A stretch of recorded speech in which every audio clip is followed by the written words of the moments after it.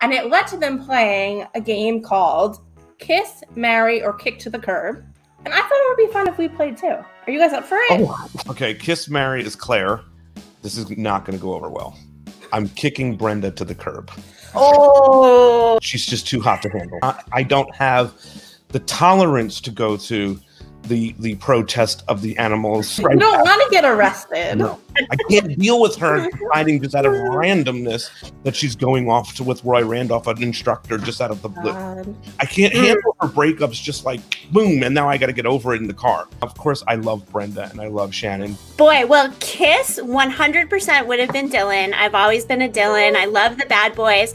And in my older age, I think I would now choose Brandon to marry because in retrospect, I think it would be a healthier choice for myself to marry a nicer guy. Kick to the curb, character-wise, probably Steve Sanders. Bad news, Melanie. He would have kicked you to the curb. Even the way Steve's nature is.